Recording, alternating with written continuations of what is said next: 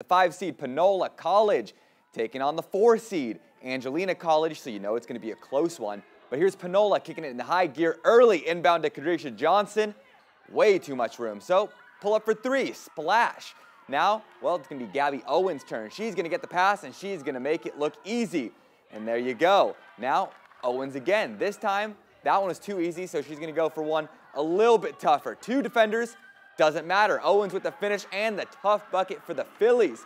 Panola still on fire. Shariah Johnson in the paint. Misses the first one, doesn't matter, because she'll put in the second chance right there.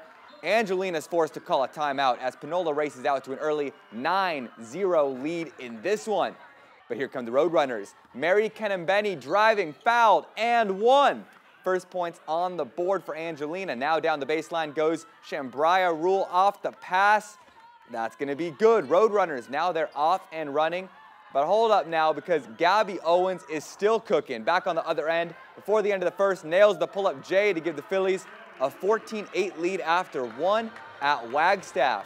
And giddy up, it will be the Fillies taking down Angelina to advance to the next round.